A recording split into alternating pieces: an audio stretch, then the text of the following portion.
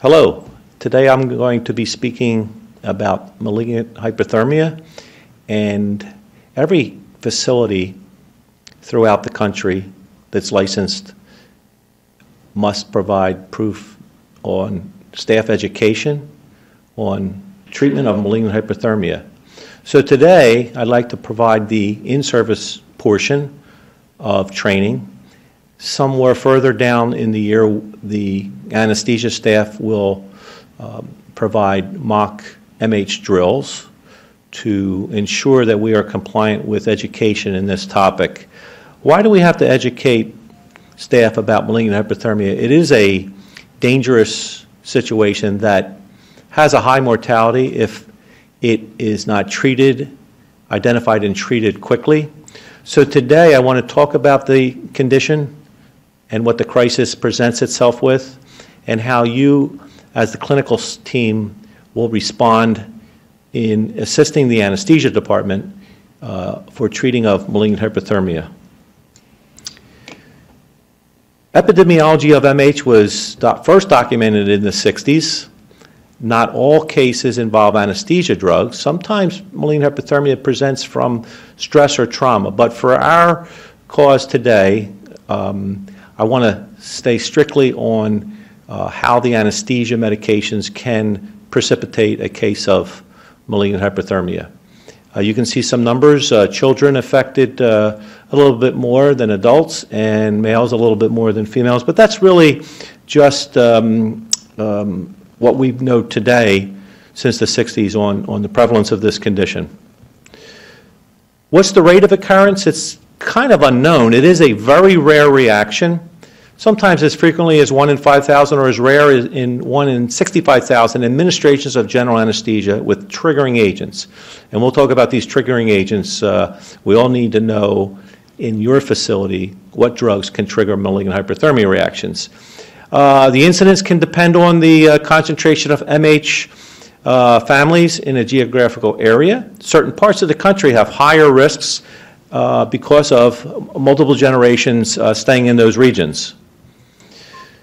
The mortality, as I mentioned, can be very high if we're not quickly identifying an MH reaction in a patient. But when we quickly identify it, call it the crisis, respond and treat appropriately, we have a very good chance of survival. What we're looking for is acidosis, hyperkalemia, and organ failure when this event is not treated quickly. The pathophysiology tends to be pretty complicated, and I would direct your questions further with the anesthesiologist at your center, because they are the experts and they are the most trained with malignant hyperthermia. But I kind of like to just keep it simple and talk about what's happening in the skeletal muscle cell, and that is a calcium release. When a patient is exposed to a certain triggering agent in the operating room, a reaction begins in the skeletal muscle cell, and this can become dangerous if left untreated. This leads to the hypermetabolism that we're seeing in these individuals. Increase sympathetic activity, carbon dioxide production, oxygen consumption, and this leads to disruption of the muscle cell membrane, and that's a danger we face. Temperatures can go high, although later in the reaction, temperature elevation is a dangerous sign of malignant hyperthermia.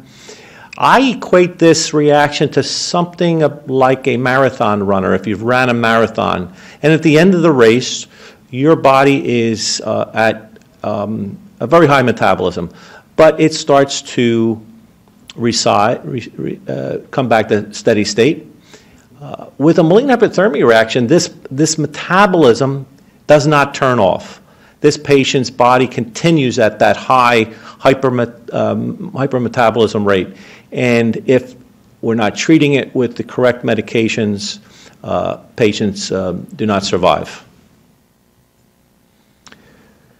Well, it is a rare reaction. When I do these talks, probably 1 in 100 clinical staff will raise their hand, have ever seen a malignant hyperthermia reaction.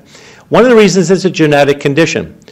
MH susceptibility is inherited with an autosomal dominant inheritance pattern.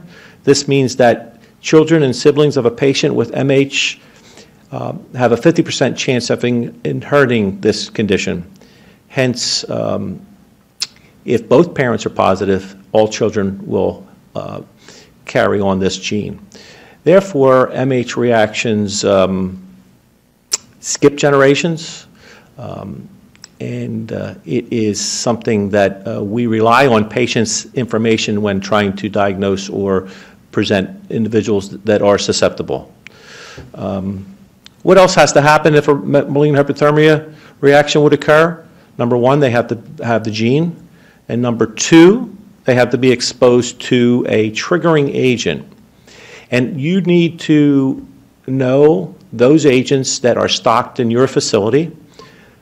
Almost every anesthesia cart carries succinylcholine, which is a muscle relaxant used during procedures by anesthesia. That triggers malignant hyperthermia in these individuals.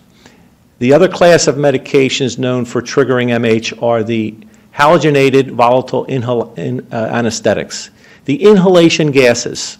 So know what your facility carries. If a patient is under general anesthesia, know that that is a triggering agent, and patients must be observed for malignant hyperthermia reactions. Anesthesia, fortunately, has many options for providing sedation during surgery that are not triggering for malignant hyperthermia. Local anesthetics include narcotics, ketamine, barbiturates. There's nitrous oxide, propofol, etomidate. Benzodiazepines are fine. The muscle relaxants are also available as non-triggering agents, and that could possibly be rocuronium or Zimuran, typically seen in the operating rooms today across the country. So remember, triggering agents, succinylcholine, inhalation anesthetics, exposed to positive gene patients may result in MH reactions. Let me also explain that these individuals with the gene, upon exposure to a triggering agent, does not always result in an MH reaction. Individuals may have multiple exposures to triggering agents, multiple surgeries, without an MH reaction beginning. The very next exposure, it may precipitate an MH event. I had a nurse ask me, John, I had a patient the other day that I interviewed prior to surgery. They said they had general anesthesia 3 years ago. Does that allow me to say that they're negative for MH reactions? And I said, no. Patients do not always react with every exposure. They can still have the gene, be gene positive. Remember also that the best way we can diagnose or determine if a patient is at risk is by their history, their family history of surgery in the past, of exposure to anesthesia drugs in the past. Every patient arriving at your facility would be interviewed by the nurse and the anesthesiologist, and the similar questions should be asked. Have you or your family members ever had problems with anesthesia or surgery in the past? That will allow us to determine the course of surgery at your facility or a cancellation of the surgery in the event that it can't be performed using safe agents. So 2 important steps there in providing safe care for your patients. So in the preoperative assessment, as I said, both by nursing and anesthesia, we're asking about their family history, not with just MH, but with any problems with surgery or anesthesia at all. Caffeine intolerance is something that patients may present, which would need a follow-up with anesthesia. Prior complications arising from anesthesia, unexplained fever, cola-colored urine, history of muscle weakness, cramps, or muscle group hypertrophy. The pediatric assessment should also include some of the conditions listed on this slide. This sometimes has a relationship to positive MH gene carriers. There is one diagnostic test that is conclusive for a gene-positive patient. As you can see here, it's a muscle biopsy test, not available in a lot of facilities in this country, and quite expensive. And as I've heard, very painful to have this test done on a piece of muscle on the individual. From speaking to anesthesiologists, many have told me that they instruct a patient who has a history of MH or family history to just inform their entire family to state that with any surgical going into any surgical procedure that there's a family history of MH, and that allows the anesthesiologist to provide and plan for the safest type of sedation, avoiding triggering agents. So again, we do not see the test that often. A second test has been out for a while, and that is the DNA test. When it first was available, it had false negatives, which we can't afford to have that show up. So it was not used for many years, and I believe that they're slowly going to bring that back with a better testing rate. So if we have someone that is suspected to have the gene, okay, what can we do? Well, we want to plan surgery that is the safest, and that means avoiding triggering agents. We want to monitor the patient. We want to look at these parameters, and if the procedure cannot be performed, then the anesthesiologist will cancel the case. Some facilities have an administrative policy that says all cases are canceled if there is any history discovered of MH in their family. Others policies allow the anesthesiologist to make that decision. So anesthesia plans for other forms of sedation may be regional when possible, non-triggering anesthetic agents, and the anesthesia machine is cleaned and flushed. And a lot of times an MH risk patient is the first case of the day. So what are we going to see when a patient presents with MH? A reaction can begin in the operating room, but it is not always first presented in the OR. Sometimes there's a delayed reaction after exposure to the triggering agent, sometimes up to 60 minutes, possibly even longer. So many cases have been diagnosed when the surgery is complete and the patient's already in recovery room.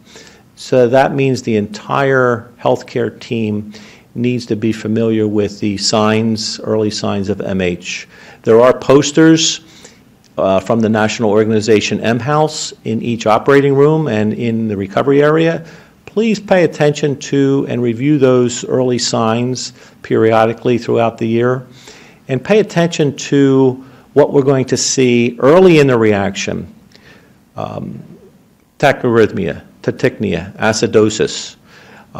I've underlined sudden increase end-tidal CO2 because that's a very high predictor of an MH reaction in the operating room. When the anesthesiologist begins to see this and they've ruled everything else out about the increase in end-tidal CO2, they are immediately thinking malignant hyperthermia. The rigidity is very pronounced, early and most visible in an MH reaction. The masseter jaw muscle, arms and leg rigidity, almost stone-like, can present in an individual early onset malignant hyperthermia. And the skin, I've underlined temperature increase, and that is something that we cannot wait to see because it is usually delayed and occurs later in this reaction. And many have said that if we are waiting to respond to an MH crisis for temperature rise, we may have missed the point of reversing an MH reaction. So please know those early signs. and call the emergency and call anesthesia quickly when you're first seeing these early signs.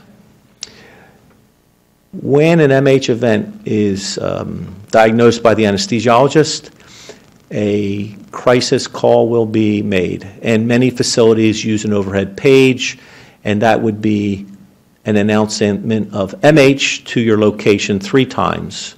In the operating room, that would be announced so that we are requesting your assistance for the clinical team to assist with treating MH.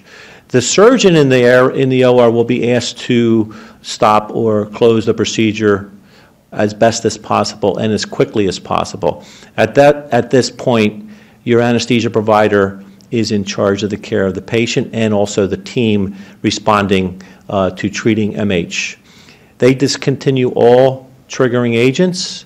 They begin to hyperventilate with 100% O2, and as the team arrives, many steps have to be begun immediately. Your facility has assignment cards on your cart that can be distributed and actions taken quickly. And this will be further demonstrated when you have your MH drill with the anesthesiology team. So the circulator may have a role to page anesthesia for the MH cart. That has to immediately arrive to the area, call for additional support. The anesthesia will begin to possibly place a second IV line, draw blood as needed, and immediately as nurses arrive, the mixing of the reversal medication dantrolene should begin immediately. Again, I stress, if you're an RN and you arrive to an MH crisis, do not wait to be assigned to mix the dantrolene. Go immediately to the cart, remove the medication and supplies to prepare this drug, and begin mixing. This is a medication that reverses the reaction and is most important in saving lives. Everything else is supportive. A cooling nurse, supportive to keep temperatures maintained, but again, mixing this drug is very critical. A technician may be asked to bring the MH cart, crash cart, cooled saline from the medication refrigerator, and bags or buckets of ice to begin possibly cooling externally to this patient. A PACU nurse will bring a code cart, prepare meds as needed by anesthesia, sometimes bicarb, insulin, calcium chloride, Lasix, antiarrhythmics, etc. Calcium channel blockers are contraindicated when administering the rescue drug dantrolene, but other drugs may be ordered during this crisis. What's our cooling nurse going to be looking to do? Assemble an NG tube, Foley with urometer, rectal tube, give NG tube to anesthesia, insert Foley, rectal tube, prepare to possibly lavage the stomach, bladder, rectum, any open cavities if temperature starts to elevate. Again, upon direction of the anesthesiologist, these steps are ready to begin by an individual responding to the crisis. The nurses, as I said, have already begun mixing the medication. Dantrolene is a 20 milligram vial.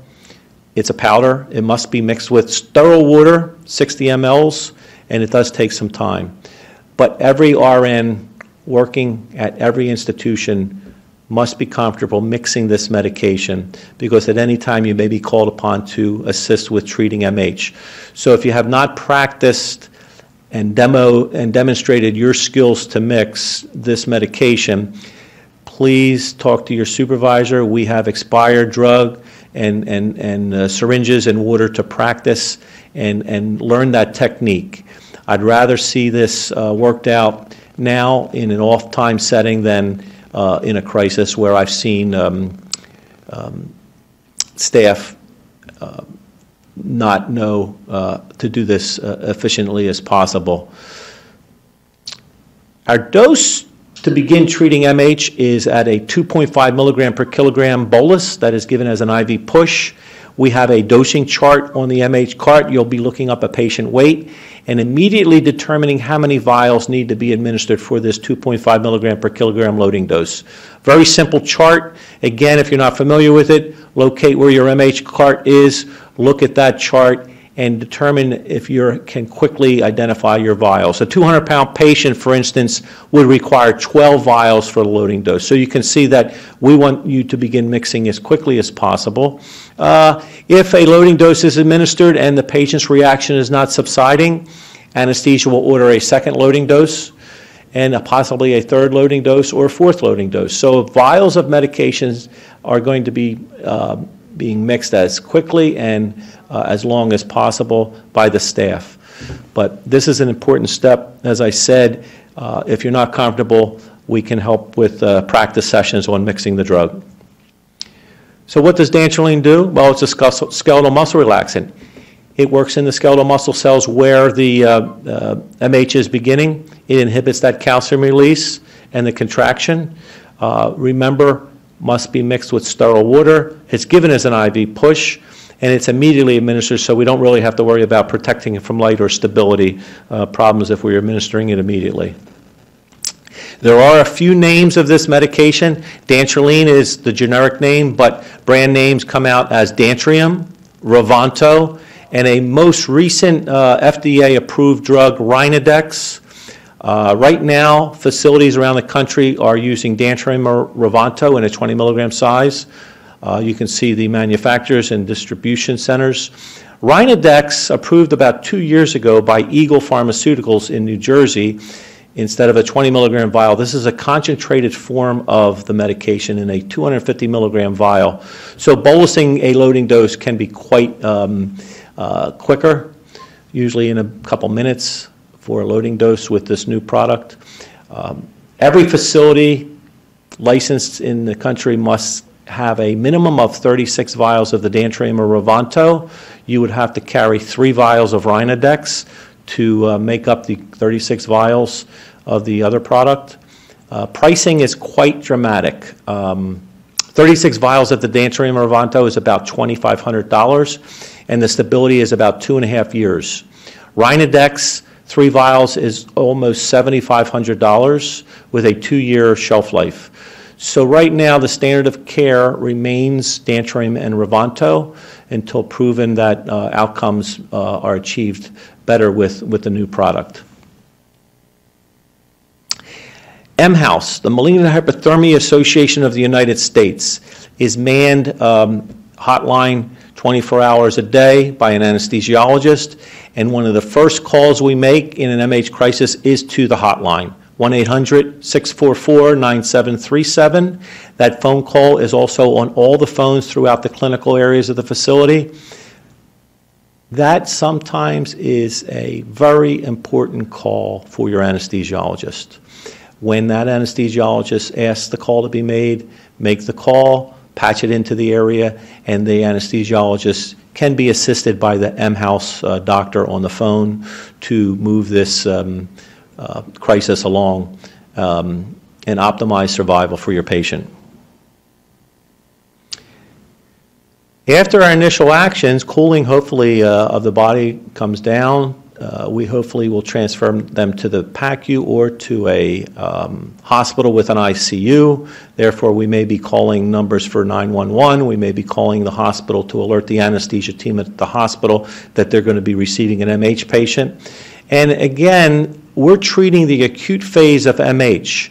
MH is a reaction that has a second phase that can redevelop, and that's why the patient will be heading to an ICU for further evaluation and further treatment for 48 to 72 hours. After MH, while most cases of MH occur during anesthesia, the 1-hour period following surgery is also a critical time, so that's why we're paying attention to every surgical procedure throughout their stay for early signs of MH. And if the PACU nurse does detect it, they should assign the dantrolene mixing and cooling nurse immediately. It is an emergency. It is requiring proper teamwork, preparation of medications, and training to avoid serious adverse consequences. And it's important for all of us to know and understand our roles. And that's the message today, is to let you individually think about your preparation in being a team partner in treating MH. If you have any questions, or if you want to review the hospital policies or if you need to speak with the anesthesiologist, do this now, and that will further help you alleviate any stresses during an actual crisis. Thank you very much. There's going to be a post-test that will be part of the completion of this in-service today. Any questions? Thanks. Have a great holiday.